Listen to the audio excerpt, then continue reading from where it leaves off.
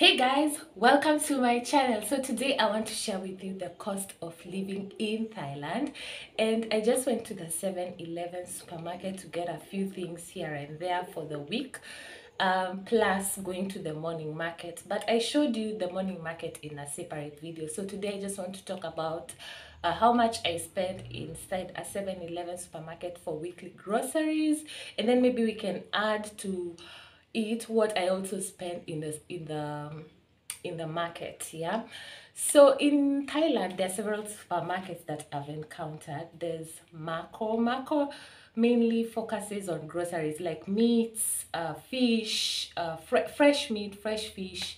Yeah, if you're in the urban areas like Nakhon Sawan, the urban area, and the urban areas of Bangkok, you will find Mako supermarket all over the place. There's also Big C and Lotus. So for me, 7-Eleven is the closest supermarket to where I live. If I need to go to Big C or if I need to go to Lotus, I'd have to like use transport, and it's about 40 minutes away. Yeah, so today I just want to take you to that supermarket.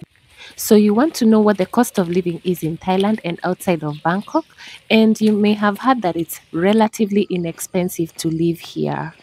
The rise in cost of living across the globe has also affected the cost of living in Thailand. And one of the expenses you can't avoid is food. So there's the cost of food in restaurants, then there's the cost of foods that you would spend in markets and supermarkets. So in restaurants, you would spend anything between from as low as 20 baht to 300 bahts, just depending on the restaurant you are and the location you are.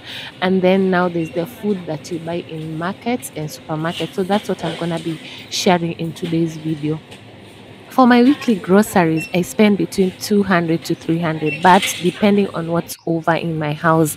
And my usual refills include yogurt, bread, milk, noodles, soda, various snacks like potato chips. Yeah, so some people buy water from the supermarket, but I find the water that is sold at 7-Eleven is a bit pricey than other vendors, so I normally buy from other vendors.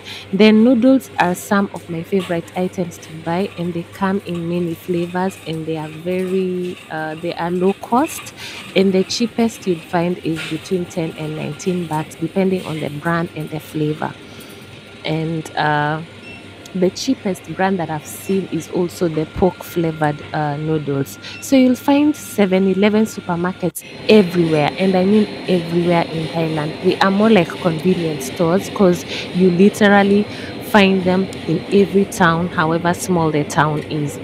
So I'm now back in school, and Sunday mornings are for grocery shopping and going to the market. Because of the extreme heat, most of the markets are either in the evening or early morning. And here, the morning market is on Sunday mornings, and their evening markets are on Wednesdays and Fridays during the week. Um, so this is the school neighborhood dog that always escorts me when I'm leaving school and then when I'm going back to my house. So that's it for this video, guys. Thank you so much for watching, and I'll see you in the next video.